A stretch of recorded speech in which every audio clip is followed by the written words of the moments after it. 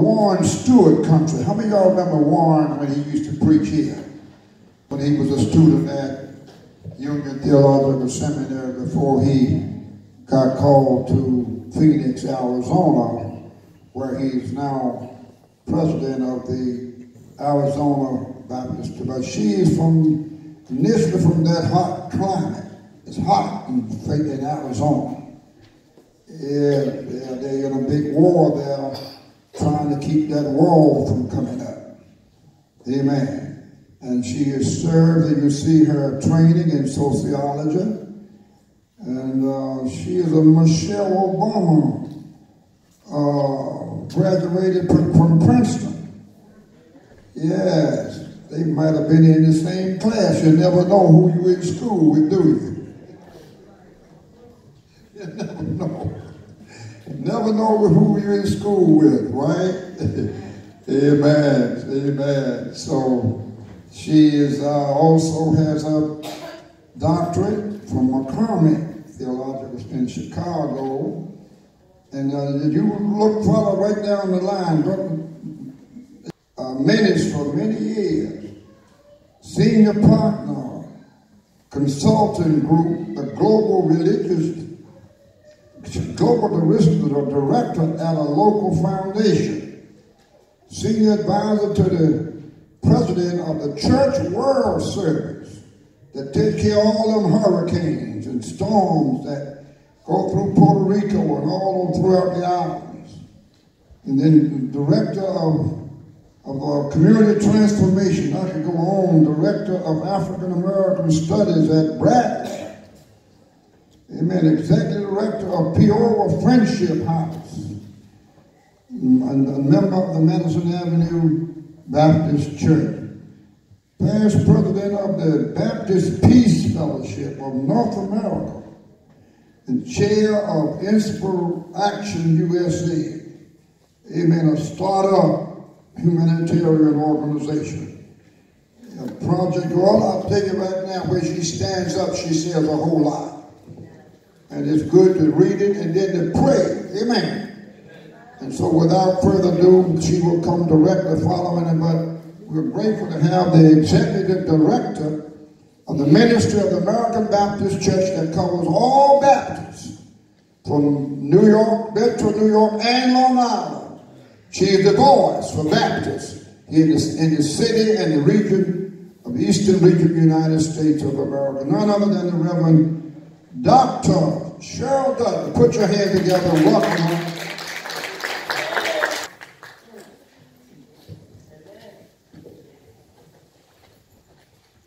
To Dr. Scott, a beloved brother in Christ, who has served faithfully in New York City in the Harlem Village for many years, and whose reputation and renown is known throughout all of the world. And your reputation precedes you. I thank God for you, and I thank God for this opportunity to speak at your church. Thank you. Sometimes those who live very close are the last ones to get to church. I just live a few blocks away on 155th Street, and as I was walking to church today, it's good to, as you know, in New York City, to get on another block because you see things that have been there obviously, but your eyes have not beheld. And so it's good to be here on 152nd Street between Amsterdam and Frederick Douglass Boulevard at a church called St. John's.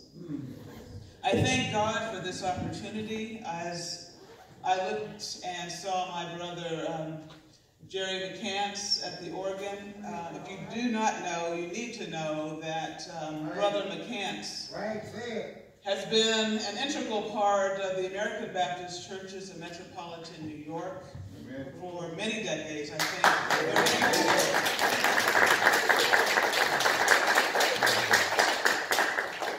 And I've been with American Baptist churches in metropolitan New York since 2015. And in that short period of time, I've come to rely on his consistent, faithful presence among us and within us. He has served, as he has told me, with 3 regional ministers. First with Carl Flemister, and then with Reverend James Stallings, and then with myself. And so I've been honored, and we have been honored, Brother McCants, that you have not felt it robbery to every once in a while come and be with us and the extended family that we call American Baptist Churches of Metropolitan New York. Thank you. Thank you, Dr. Scott, for reading every word. Every letter of my bio that is in your bulletin. As I was being taken care of before service today by Minister Sharon, and she's confessed that Dr. Scott loves to be proud of people and to laud them, and so I'm grateful to God for that. And so what all of us hope is that when all is said and done, that we bear witness to the Christ that called us. Amen. And that each of us will be recognized as a child of God. Amen. And so I'm glad to be here on your 101st anniversary, and I join you in celebration. For God truly is good. The first 100 years and then the next 100 years to come. Amen. May God bless you and keep you. I will come to you in my own way this morning, thanking God for the word that I've been led to. And as Pastor Scott, when he invited me, told me that the theme would be increase. I've been praying and meditating on that theme and saying, what is it that God, that you would have me say to this historic yet enduring church on this our 101st anniversary? And so I believe God led me to a passage in the Old Testament to add to the scriptures that have already been read this morning. Let us turn to 1 Kings, the 17th chapter. And I will read, and having taken Reverend Scott's Bible from the little stand, I will read from his Bible, the New King James Version, which captures a beautiful story about Elijah, the prophet of Elijah, and a widow. And so the words beginning with the 8th verse through the 16th verse of 1 Kings 17 reads as follows. Then the word of the Lord came to him, saying, Arise, go to Zarephath, which belongs to Sidon, and dwell there. See, I have commanded a widow there to provide for you. So he arose and went to Zarephath. And when he came to the gate of the city, indeed, a widow was there, gathering sticks. And he called to her and said, Please bring me a little water in a cup, that I may drink.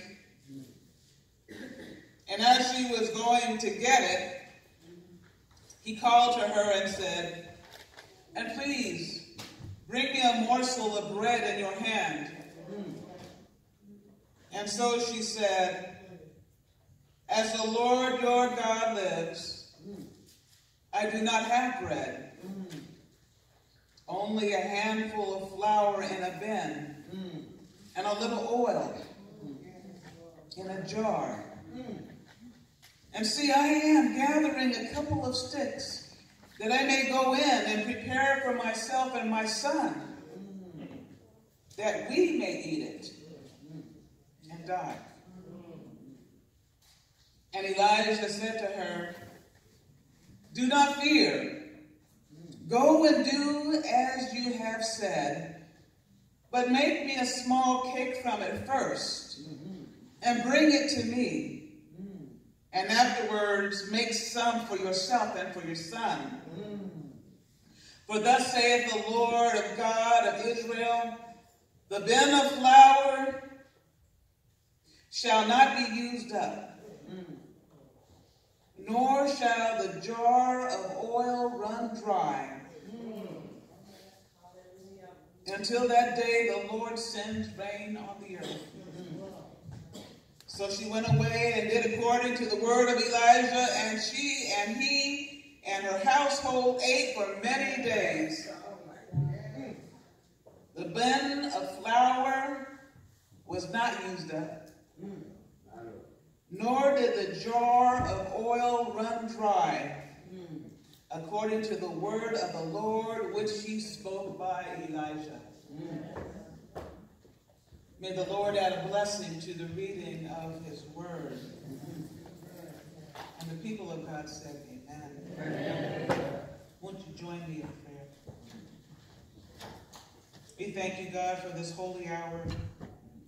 We thank you for these moments that you have provided for us to eat deeply from your word. And so we pray that you would speak even now through your servant, that your people might feast heartily, and that your servant even might eat heartily too.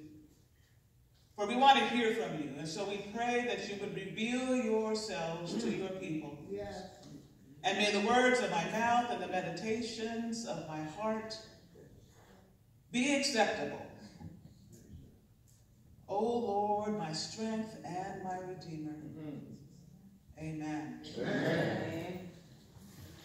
I want you to consider with me the topic, enough is enough. Enough is enough. I think you would agree with me this morning that there's a lot going on in this old world of ours. We just ended the longest government shutdown of 35 days, where 800,000 government employees were without pay, and many had to show up and not get paid. We know that the president will continue his arm wrestling, if you will, with the Speaker of the House and the Congress for at least 3 more weeks. There's a lot going on in our world. Persons in desperate situations continue to look for refuge in our country where many of us were dragged here in chains, but yet nevertheless it's our country. And one strong response, as we know, is that we need a wall to keep some out. Women have declared enough is enough to sexual harassment and intimidation. Gun and violence of other kinds remain at alarming levels. And we say, when will enough be enough? One more life has been taken. As Pastor Scott knows in his work, affordable housing in New York City is becoming more and more non-existent. Will some of us have a place to live? We worry about travel, too. And we see that metro cards are likely to go up. And we turn on the news in the morning, if your habit is like mine, to see what else has happened while we were sleeping. We wonder when enough will be enough. And we find that black lives don't seem to matter. Brown lives either. Many times in life, we get to the point where we say, when will enough be enough? We know that there are many things that in this whole world that cause us great concern, and if we are vigilant, if we are wise in our faith, we don't just look to the symptoms of what is happening in the world, but we get down on our knees We don't give up. We say, God, we need you to intervene. And this is the takeaway if you don't hear anything else from this sermon today. We are called as people of God to see our lives with the lenses, with the eyes of faith. Right. And to see in part, at least in part, what God sees. The whole picture. The larger picture. And how God, through that larger picture, when things seem hopeless, when we are saying enough is enough, God still provides for us through it. In that old story, which is one of my favorites that I read just a few moments ago, we see a little meal, if you will, between a prophet and a widow. Verse 14 says, "For thus says the Lord, the God of Israel, the jar of meal will not be empty, and the jug of oil will not fail until the day that the Lord sends rain on the earth." And so she went and did as Elijah said, so that she as well as he and her household ate for many days. And the jar of meal was not empty. Neither did the jug of oil fail, according to the word of the Lord that he spoke by Elijah. Journey with me, sisters and brothers, through this beautiful story of faith this morning, where we wonder, will there be enough? So I need you to help me this morning. I want this side to say, there is enough. There is enough.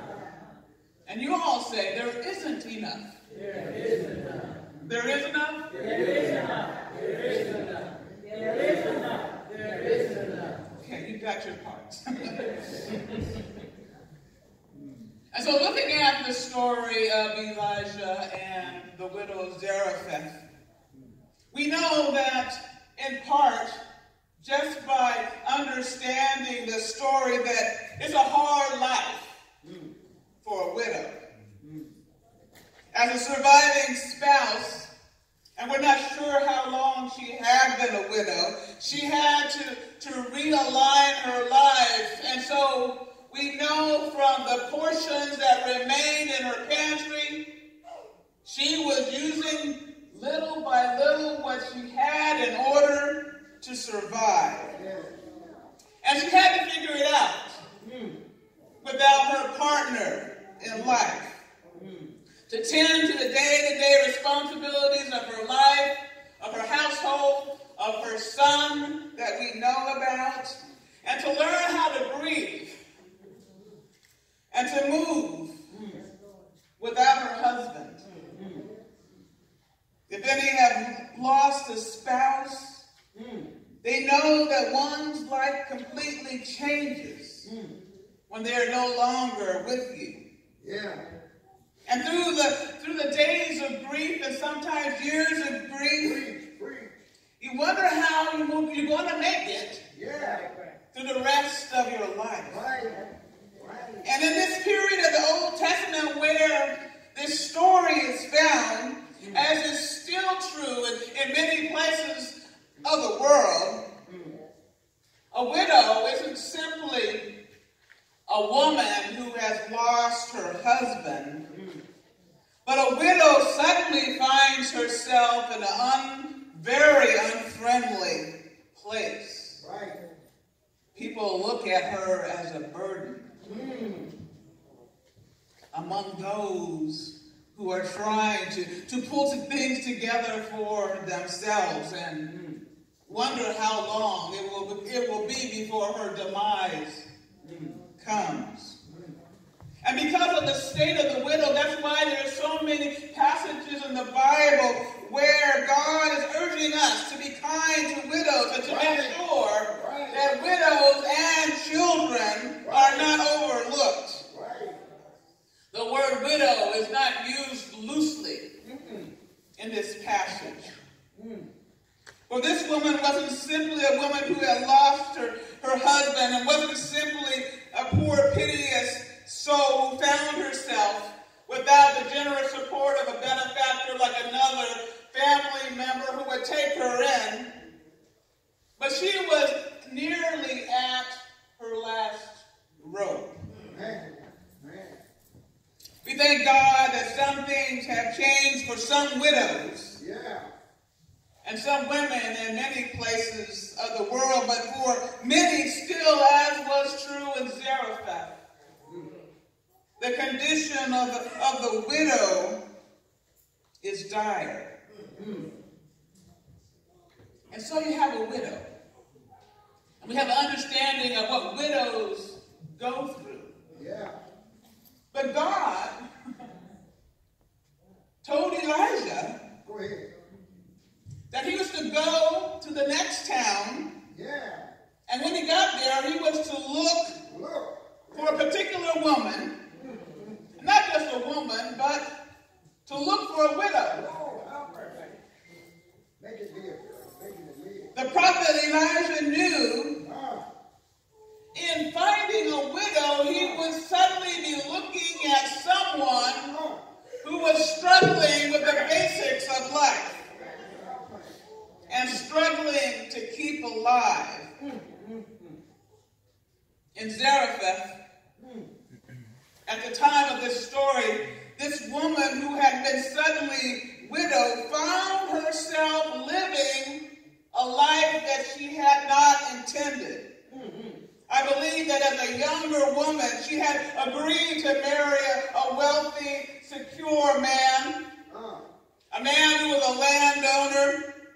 Some of us should be so blessed to get such a man ourselves. A man who had property and a house, and together they would create and grow a family. It was a wonderful vision.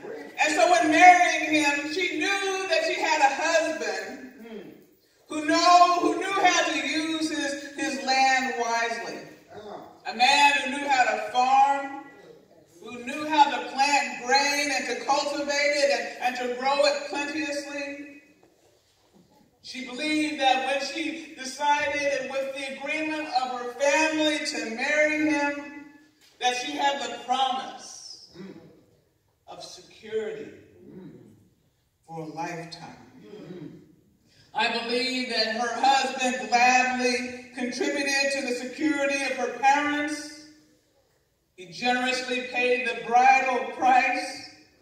And I believe that her parents believed that in giving their daughter's hand in marriage to him, they were ensuring her future. Her parents were assured that their daughter would have enough. And they said, there is enough. The years that they did have to spend together, I believe, were happy. She became pregnant easily and had a son, and she felt and knew that she had been blessed by God with a son. And so they were so happy together as a family. And then the unthinkable happened. The husband that she had been given died. Although he was older, she had never imagined that he would die. How could this happen, she prayed to God. She lamented day and night in her prayers. Why did you take him from me? What am I going to do now? What am I going to do now? She found that she had no one to turn to. Her parents had gotten older and they were no longer an option. And any remaining family that she had on their side were hard to find. She found herself alone with her young son. And she feared there isn't enough. When her her husband was alive and when the farm was producing food, they always made sure that they put food into the storehouse after the harvest. And she felt that they had a little, she believed that they had a little to survive on, to thrive on even, but little by little, the storehouse was used up. The dried meat and the fruit in the storehouse were eaten.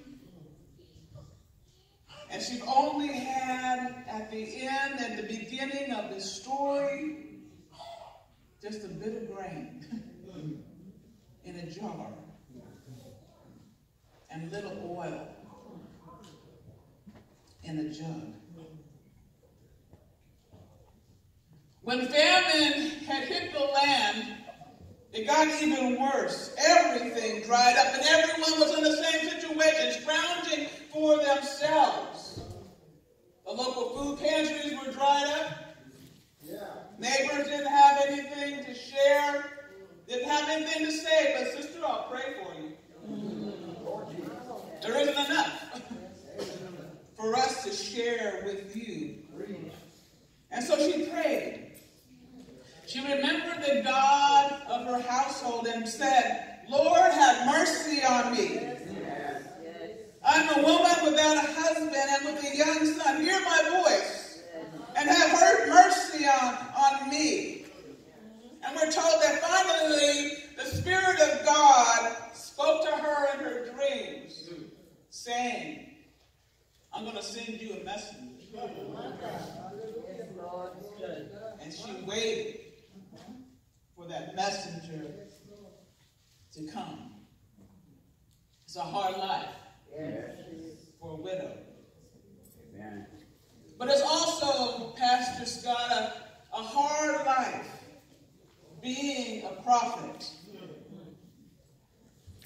We heard the gospel passage earlier when Jesus was asking his disciples, who do people say that I am? And Elijah was mentioned, and we know that Elijah lived a blameless life. So much so that no other character in the Bible really has his spot. Right. But it's still a hard life. Right. For a prophet. Right. Elijah was God's prophet, and so as his prophet, he was constantly being uprooted. He was sent from place to place at the direction of the Lord. He couldn't make roots anywhere, nor could he create a home for himself. He didn't have a normal life. He had many hardships. He was lonely, I believe. He was thirsty a lot of the times, and he was physically hungry much of the time, relying on the gifts of others. He wasn't getting paid for his ministry. Nobody was paying him to go from pillar to post, bringing an often unwanted message from God. Nobody's going to pay you for that. No. And Elijah had been hungry often in his prophet's life. I'm sure that when he was not hungry, he wanted to scrounge up the food knowing that he would surely be hungry again as he was faithful in performing the task of being God's prophet. He had been led earlier into the wilderness where he was, as we are told, dependent on the ravens for food. And God through the ravens sent him bread by day and meat at night. It's a hard life being a prophet. Even one who has dedicated themselves to living out the call of God. We don't know often where our next mouthful is coming. Right. Sometimes our dreams betray us. And we wonder, are you going to provide, oh Lord? Prophets themselves, they don't have blueprints or crystal balls, if you will. We can't always anticipate what the next assignment will be or when the next blessing will come and in what what form. This life of faith has some uncertainties. But we do have some assurances in the midst of these uncertainties that God will continue to be faithful and will surprise us by coming to us in different forms. Elijah is a fascinating person in the Bible. We are told that once when he was looking for water, he found a spring, and he lingered there and drank deeply. And he drank until it dried up the spring.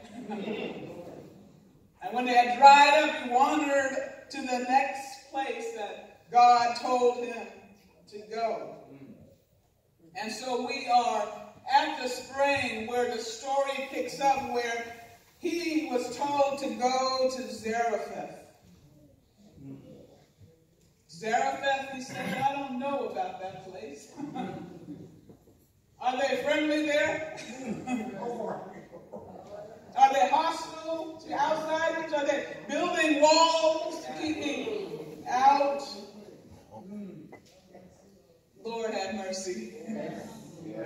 Yet he was told to go there, to Zarephath, a place he did not know, and to look for a widow.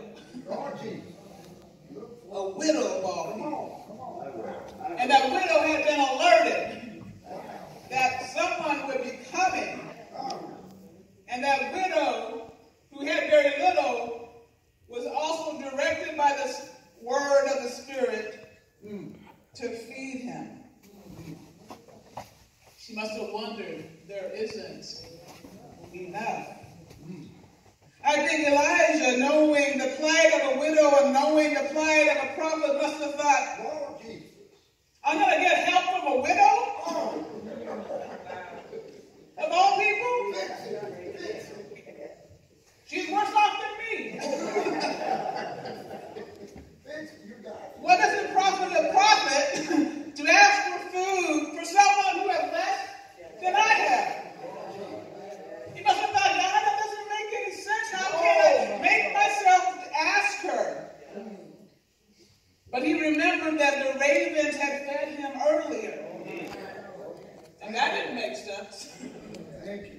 And so he went on to Zarephath. And he looked for that widow. When he got there, he found her. If he were me, I think he would have eased himself into the big ass. Asking her first for a little fresh water in order to quench his parched throat.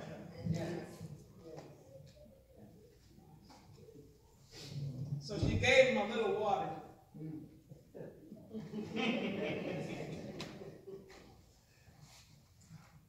I think he looked around. He sized her up and saw for himself, sure enough, she has so little. She was a slight woman, thin, from lack of nourishment, and he saw the little child that was her son. A young child that couldn't fend for himself. He saw her circumstances, yet he mustered up the nerve and the strength and the faith to ask her directly for something. A morsel of bread. Something to eat. I don't know about you, Pastor, but it's hard to ask. Amen. For something. Help from people that you know they don't have much. You suspect they may not have a whole lot of extra to give. We look at them and think, how can I ask? How can I have the nerve to ask? There simply isn't enough. But at the direction of the Lord, we ask anyway. We get up the gumption and we ask. And the woman someone was coming and that someone who was coming would be hungry, and she naturally resisted feeding him.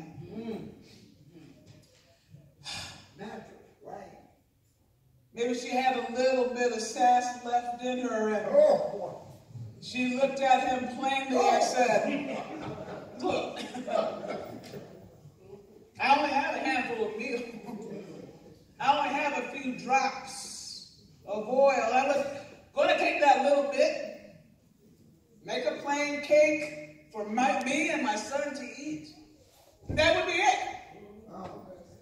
After we eat it, we will wait to die because that would be it. We have no more. Her expression must have been, any questions?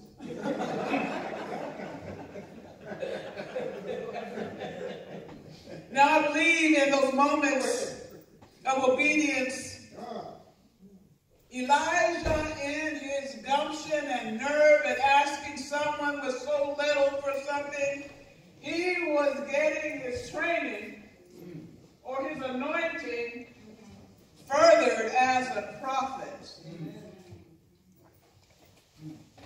God was strengthening him to go into the impossible and to wait for the impossible to unfold. God sometimes sends us into strange places that look very dire to ask for the impossible.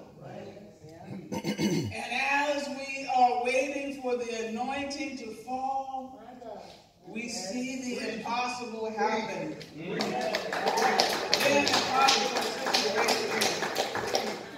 This is a beautiful story about how God makes a prophet. It's a beautiful story about how God makes a disciple. I think the widow and the prophet needed each other in that moment, so that each would know who they were in the presence of God. And it wasn't like Elijah was blind to the widow's needs.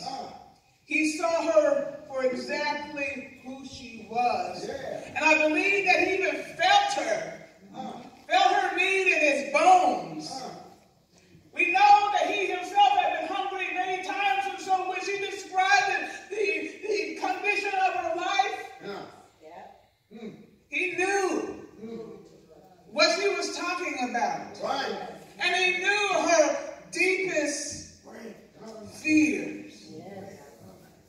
There in Zarephath, an unknown place to him, in a place that had been described as hostile, he found someone like himself. Someone in need, someone in bad shape, someone in very bad shape who needed God. And so God revealed himself. You know, poor people are often far more generous